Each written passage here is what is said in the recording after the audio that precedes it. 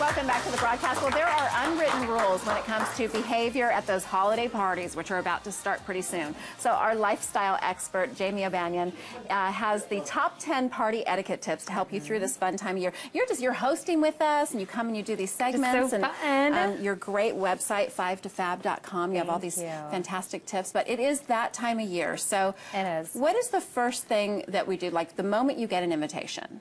The moment you get an invitation, the thing that most people don't do these days that they need to remember to do is to RSVP. And RSVP stands for Répondez s'il vous plaît, which is please respond in French. I never knew that. Yes, which is just a nice way of saying we need you to get back to us. And typically what's appropriate and acceptable is within 2 days of an invitation receipt to respond. And with Evite and the different web-centered invitations, it's super easy to not only RSVP, but to put it in your calendar. Right. And that becomes important if you've ever hosted something. When people don't respond, first of all, you're in a panic because you're thinking, are people coming? Are they not coming? Well, and then like food, drink, you want to make sure that you have enough for everybody. You have to know. So it's so important. And I feel like that's one of the things at this day and age people don't do anymore, and they need to do. So it's really important. It's really rude if you don't respond if someone's taken the time to include you in something. So first and foremost, it's respond. Second is really decoding the dress code. And as we all know, the invitation sets the tone for what the event or the soiree is going to be. So if it's typically a more casual invite, you can know that the dress is going to be a bit more casual. Right. Oftentimes, an invitation will delineate clearly what is, if it's casual, if it's luncheon chic, black tie.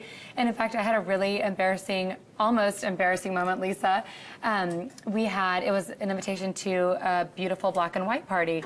And we were headed overseas, and I had looked at the invitation, and we got back that night and had to go straight there, basically just throw on clothes and go. And I thought that it said black tie.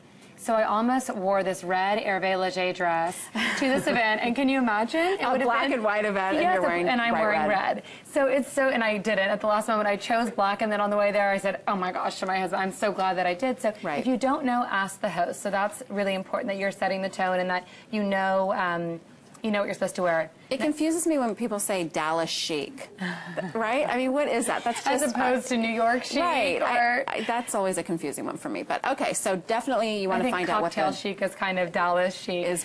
Next is be punctual. And what's appropriate is within 15 minutes of what the invitation time says that the event begins is acceptable. Anything after that is considered rude. So you want to be punctual. And then on the flip side of that, Lisa, you don't want to be too early.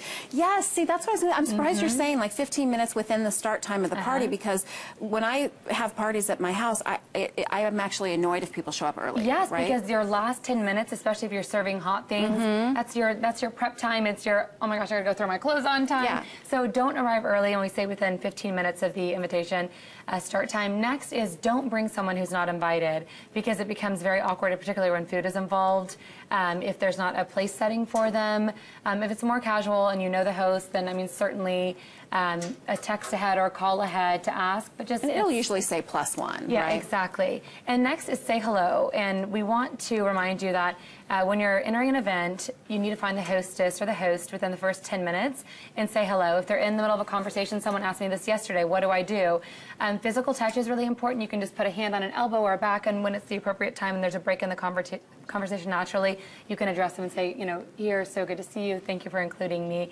Next is arrive with a gift. I think that's one that a lot of people overlook, but just a little sussy, a little something. And also, I think it's really important to know when to stop. If it's an event that's serving alcohol, you need to know when. Don't be the drunk, crazy person at my house, Thank you, Lisa, for just saying it. Exactly. Next is gauge your exit, know when it's appropriate to leave.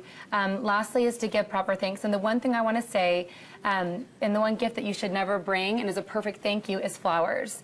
Never bring flowers to an event, because typically the hostess or the host already has their table arrangement out, and they feel inclined to put yours out as well. And typically you won't naturally have picked what flowers you're to bring. That's a really good tip, because it seems like a reasonable thing to bring to somebody. But I think a bottle of wine is always something else, and then it's a perfect thank you. So afterwards, you can send flowers the day after as a thank you for a lovely evening. Can you do that if you don't bring a gift? If you don't bring a gift gift for them? Yes, Can you send flowers absolutely. after? I do that often. That's awesome. All right, Jamie, thank you. Thanks, you can Lisa. find more great tips and trends by checking out Jamie's website, 5 to Fab, and to get there, you can always visit us first at thebroadcasttv.com. Click on today's links. Coming up next, when it comes to all the negative things in the news and in our world in general, how do you keep yourself from falling into the anxiety trap? We're talking with psychologist Sylvia Gearing about that next. Stay with us.